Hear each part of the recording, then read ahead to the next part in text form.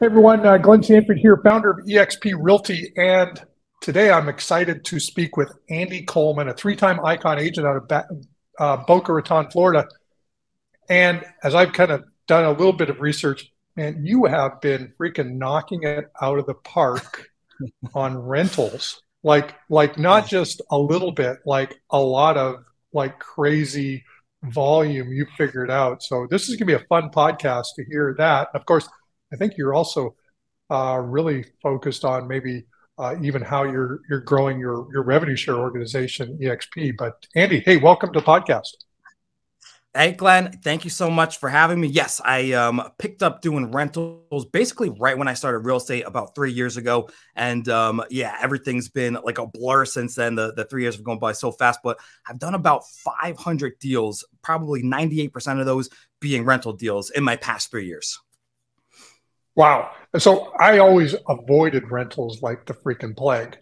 And I think you joined EXP. This is your first brokerage, but you jumped in and this was where you cut your teeth, and now you've made it a big business. How did that all come about?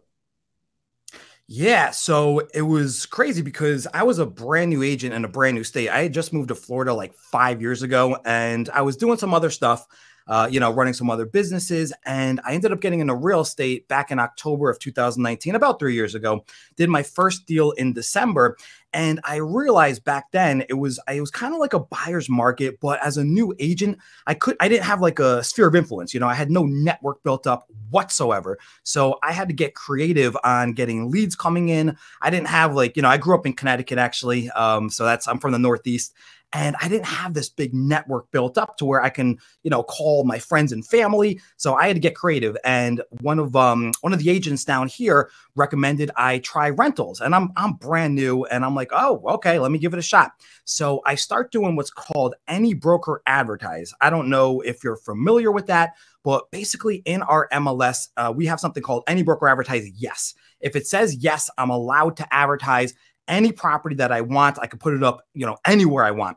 Me personally, I was doing Facebook Marketplace. So I would take a listing on the MLS and then I would advertise it courtesy of the listing brokerage, let's say like Remax, Keller Williams, or EXP, whatever it is. And then I would have these tenants call me. When they called me, I would kind of, my whole goal was to get them set up on my MLS and to make them a client. I wasn't really focused too much on that property. And that's the way I built my whole entire business. I call it the any broker advertise strategy because I'm posting listings that technically aren't mine. I'm allowed to do it though. The agents give me permission. And then I get my clients that way. And then I start showing them all these rental properties. And then I start closing all of these deals based on posting a listing that it wasn't even mine to begin with. Right. Well, and that's been the beauty, of course, of IDX, and that I generated all of my early on leads because I was an early website IDX advertise, search, but didn't pull out individual listings to promote, but the IDX. But that was back in 2002, 2003. So it sounds like you've figured out a niche, one, and then said, hey, if I go all in, what could this actually mean? What percentage now would you say of we'll call it the renter rep market do you think you've been able to sort of pick up? So in terms of like percentage, because I'm in South Florida, so I'm in Boca Raton. That's like the area I live in. I basically do like 100-mile or like maybe like a 60-mile radius from Boca. So I'm down in Miami, Fort Lauderdale, obviously Delray, West Palm, Jupiter, Port St. Lucie. I'm all over the place. So I don't know exactly the percentage of amount of like deals that are being closed on a daily basis right now. But I just know that in terms of the amount of deals I'm doing, it's probably 50 times the normal agent, or probably more than that per year. Because I did about 240 last year. And, I honestly, I don't know how many rentals were actually closed. I do know we have about 17,000 on the market at any given time. So I'm doing a good portion of those though, like just me alone. I'm doing a lot of them. So 17,000 rental properties that are available to be marketed because they're part of that pool of properties?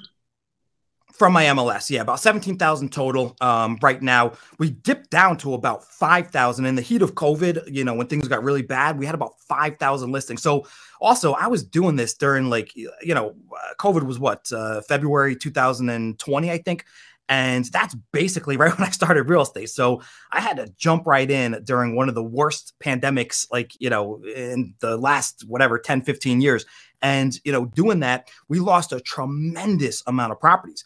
I believe when I started, we have something like 40,000 properties on the market at any given time. And then during probably, I would say June of 2022 or so, we probably had about 5,000. It went all the way down to about 5,000. So the crazy part was every single agent and tenant was all fighting over the exact same properties. So we were literally getting, 30 offers for some of these rental properties. So I had to develop a completely different strategy to eventually, I didn't do this in the beginning, but eventually, like during the heat of the pandemic, I was actually doing offers before I would even see a property. So I had them basically doing the credit, background, eviction report, rental application, proof of income, driver's license. I would write up these contracts to lease, and I would send them out to as many properties as these tenants, my clients, would like. And then if they get accepted, then I would go and show them the property. So I developed a completely different strategy. Okay, sounds good. Because obviously, at that point in time, that people really didn't care what the property looked like because they needed a place to live or what have you. And so it's like, Yeah. hey, just give me a property. How do I get at the front of the line? I'll take it. It's what's the worst that can happen? I've got a 12-month lease, and then I can move on to a different property. Yeah, they didn't care that much. I mean, some people would be a little bit picky, but for the most part, a lot of them were out of state, like New York, Massachusetts, California, Canada. Like everybody was moving here. I think at the peak, we had about 950 people moving to South Florida on any given day. So all the properties got taken up, and like the locals down here were kind of getting pushed out because the prices probably doubled for the rentals in Florida. Like not even exaggerating, the average 3-bedroom, 2-bath probably went for right around $2,200, right when I started real estate back in 2020, early 2020. And then it got up to around like 3,000, 3,200, maybe a little bit more for the average 3-bedroom. So the prices, it just went nuts down here, and it's recovering a little bit right now. But yeah, it was like a mad scramble for properties. So it was pretty crazy that I was able to do that many deals while we had this like 20, 30 offer situation for rentals. And don't get me wrong, I did also do house sales. I did, I think I've done about 20 or so in my 3 years of real estate, but my focus was primarily on the rental market.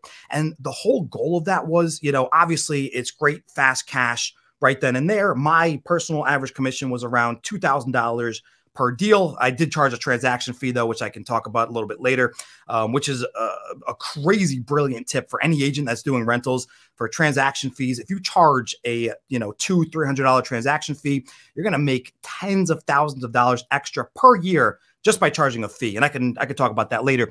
But yeah, basically for the most part, I focused on these rental deals, and they were just flooding in because everybody wanted to move here and nobody wanted to buy a property.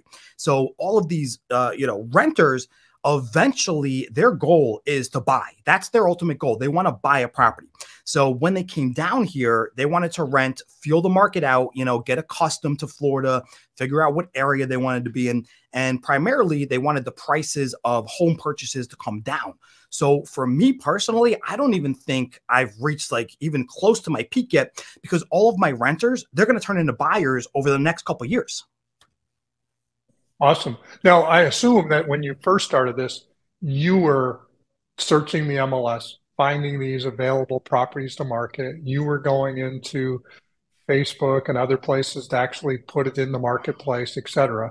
Now, or have you developed any sort of? Obviously, I assume you're doing at least an assistant's doing this. If you haven't done some automation, what does that look like, then, and how's it changed today? Yeah, so basically, The market's less competitive now. That's the biggest change over the past couple of years. The market's less competitive. We have about 3 times as many properties as we did at the peak. So, you know, people are getting offers accepted 3 times easier than before. So now, you know, I don't have as much pressure putting in these offers. You know, it's just a lot easier to get accepted. People can be a little bit more picky now.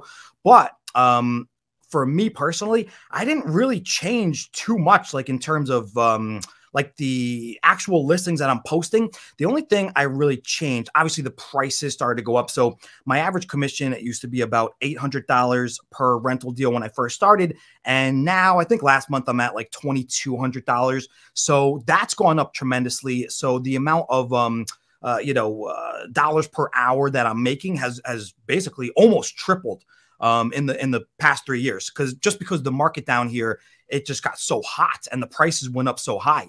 So I can do the exact same amount of deals and make almost 3 times as much money just because the prices went so high. So for me, you know, I'm still doing the same thing. I'm taking these any broker advertised properties, putting them up on Facebook Marketplace and, you know, other places as well, obviously. And then I'm just getting leads coming in every single day. I could be getting up to 200 leads per day. So, you know, on a really good day, maybe 200 leads will come in per day. And obviously I'm not closing that many deals. So the turnover rate is not the best, you know, percentage wise. If let's just say on average, I'm bringing in, let's just say 75 leads per day, I'm not getting, you know, even 75 people accepted per month. So a lot of these people that are reaching out to me, they don't want the property that they're reaching out to me about. So like, that's not the goal. So the whole goal is to get them set up on the MLS. And, you know, by talking to them, I get them set up on my MLS, and then they're going to start seeing other properties that they like. That really honestly hasn't changed that much in the past, you know, 3 years. The only thing I did really change was now I do have an assistant. So in my first 3 years, completely solo, you know, agent, no assistant, no transaction coordinator, I was doing it all alone. I was probably working about 16 hours a day at my peak. I could even go back into it a little bit earlier on in my career. My first year, I didn't really take it as serious. I was only probably working, I would say 5 or 6 hours per day. And then, you know, I only did about 80,000 in commission my first year. Second year, I started taking it a little bit more serious. I had a moment. It was funny with my girlfriend. She basically motivated me to start working harder, because my first year of real estate, I wasn't sure if I liked 16 hours isn't enough. Well, no. That was in my third year. Yeah. My first year, I was only doing about like 6 hours per day. Like she. Yeah. Oh, yeah. And my first year, I wasn't doing, I didn't do 250 deals in my first year.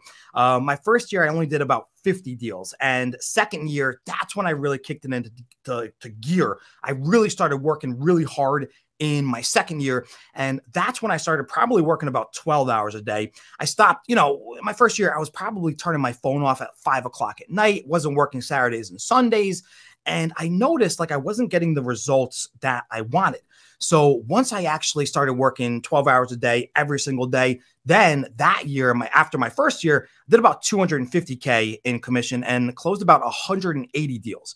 But my third year, that's when I really picked up the pace. And I'm not even joking. I was basically right when I woke up in the morning, you know, I'm on my phone, I'm getting to my texts, my emails, my phone calls, and I do that up until I go to bed. And it was probably about 16 hours. Now, obviously, you know, I'm eating, you know, dinner and, you know, maybe going to the shooting range or going on dates. And I was like doing stuff, obviously. So it wasn't straight 16 hours. But yeah, that's when everything really changed for me, when I started treating this as like my own business. And I started devoting all of my energy into it. That's when everything changed for me. Awesome. So, you know, this year, I mean, last year you mentioned, you know, doing, you know, 240 sides. What's the what do you think the potential is in this type of market? How do you scale this? Oh, that's a great question. So that kind of leads me into what I'm doing now in 2023. So this year, you know, I did hire an assistant.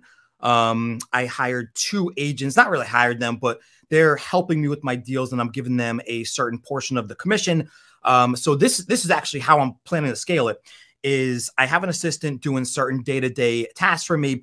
And then my 2 agents, they're each covering a certain area. So in Florida, we have Broward County, which is like the Fort Lauderdale area, and then Palm Beach County, which is like the Delray, Boca, West Palm area. So I have them helping me in those 2 counties right now. So my whole mindset is, if I can do, let's say on average, because with 240 deals last year, it's about 20 deals per month on average. If I could do 20 on my own, if I have 2 agents helping me, I'm hoping that each one of them can do 20 on their own. So this way, total, it would be 40 deals. Now, obviously, I'm not keeping 100% of the commission anymore, but I think I can still make, the same amount of GCI as I did last year by having multiple agents working under me. And I'm kind of like guiding them, like feeding them business, feeding them leads, helping them with the listing agents. And this way, if I have enough agents, let's say I get, another, 2 agents under me, then this way I would have 4 agents. Then I would actually double the GCI that I'm doing if I had 4 agents, and let's say I was giving them 50-50 or something like that. This way I would double it. And then instead of making $500,000 last year, just from mainly rentals, then I could make $1 million from rentals having agents under me. So that's the way I really plan on scaling the rental business. And then, as I was talking about before, all these renters, they're going to turn into buyers. About 95% of all the renters I had, they always tell me the same thing. Yeah, at the end of every walkthrough, I ask them, do you want to buy a house within the next 1 to 3 years? And they all say yes. They all want to buy a house. So I started my CRM, my KV Core, Constant Contact, and I'm sending out a weekly email now to all of my clients that I've worked with in the past. And I'm trying to convince them, it's a good time to buy now, and it's going to be a better time to buy within the next year or so. So stay in contact with me. Let me know when you want to buy. So in my mind, scaling my previous business last year, if let's say I have my 2 agents now, and then I get another 2 agents, I could be making about double $1 million, just from the rental business alone. That would be scalable, obviously. And that's just South Florida. I'm not even talking about getting agents in other territories. And then all of the renters that I'm working with, let's just say even, 20% of them start buying a house with me, moving forward. Let's just say 2024 in the market softens up a little bit. If I did 500 deals and I have 20% of them, that's about 100 renters that are going to turn into buyers. And the average commission down here is about $10,000 for a house sale. So if I don't know if this is going to work, but if I can get 100 buyers, plus my rental business, that's an extra $1 million just from the buyers. Plus, let's say another $1 million from the rental business. If I have 4 agents under me, I mean, that's in my mind, how I scale this is doing exactly that. Well, awesome. How much money do you spend on advertising at this point? It's going to blow you away. Almost nothing. Basically zero. Because if you do, that's what I was asking. Because it's crazy because Facebook Marketplace is free. They don't charge you. So like if you do Facebook Marketplace when you're posting these listings, these rental listings, you can even do it for purchases as well. There's no reason why you can't do it for purchases. But Facebook doesn't charge you anything. It's basically like you're listing your car or like, a baseball glove or whatever you're putting on Facebook Marketplace. Facebook doesn't charge you for that. It's free. It's kind of like Craigslist. So I don't really have to pay anything in advertising right now. There's sites like Zillow. So if I want to go on Zillow, they charge you, maybe like $10 per listing or whatever it is, maybe $100 a month. But yeah, the advertising is basically free. It's basically nothing.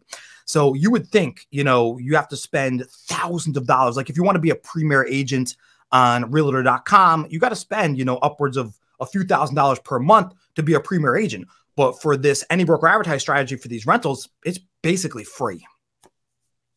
Wow. Well, that's awesome. And I suspected it was going to be fairly inexpensive, if not free, because of what you described earlier. But I look at a lot of top agents, P&L, they're spending 10-15% of their overall GCI on advertising.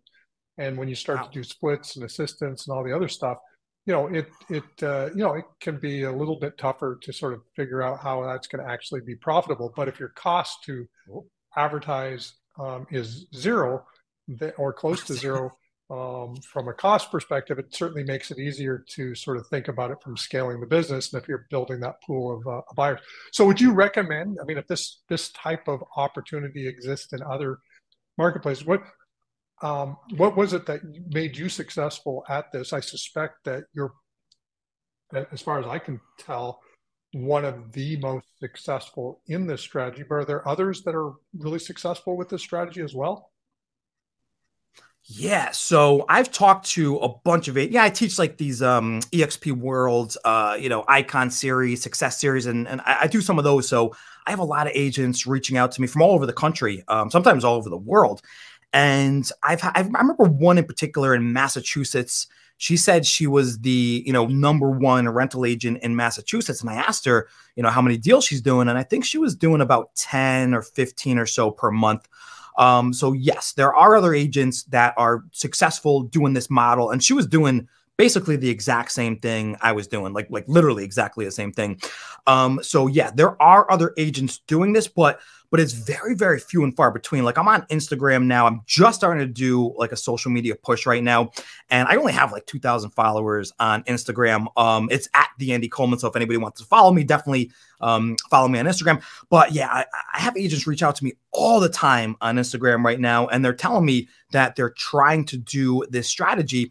And some of them don't have any success. They're like, we're not getting many leads coming in, or we're getting too many leads coming in and I'm overwhelmed and I don't know how to get back to them.